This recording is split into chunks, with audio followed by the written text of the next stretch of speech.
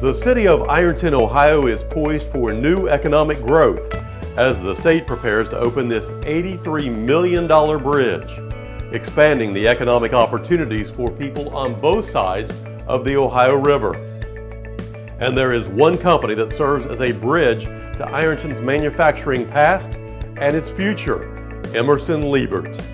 When Liebert decided to locate in Ironton many years ago, it revived hope for workers seeking good-paying jobs. The company's leaders found committed, hard-working people here. We're able to bring them in, they get up to speed real quickly, just great attitudes, great morale. They take a lot of pride in what they're doing, and you can see that as you're out in the plant, but also as you're out in the community, you see that they take a lot of pride in the community. Liebert is a product brand for Emerson. The company makes cooling systems for the computer data rooms in companies across the U.S. and the world.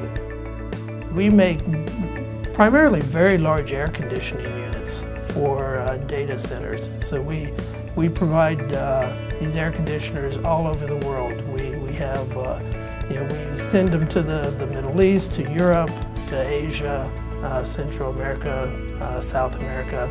Of course, primarily for the U.S. market. Emerson Liebert employs close to 400 people at its Ironton facility, and it continues to grow because of the quality of work that happens here. City and county leaders say Liebert's importance has been felt in many different ways. We've been able to put our people to work. They're able to shop locally, which helps our downtown businesses, our local businesses to grow. So they've been a huge impact on our city here. When you have a company that's sustainable like that, it shows that we do have a workforce here, and other businesses that see that know that they can invest here. But it's the investment by Emerson Liebert that makes this company the 2016 Business of the Year in Lawrence County, Ohio. Congratulations to all the employees who are making Lawrence County proud. And special thanks to Bulldog Creative for producing this video for the Lawrence County Chamber of Commerce.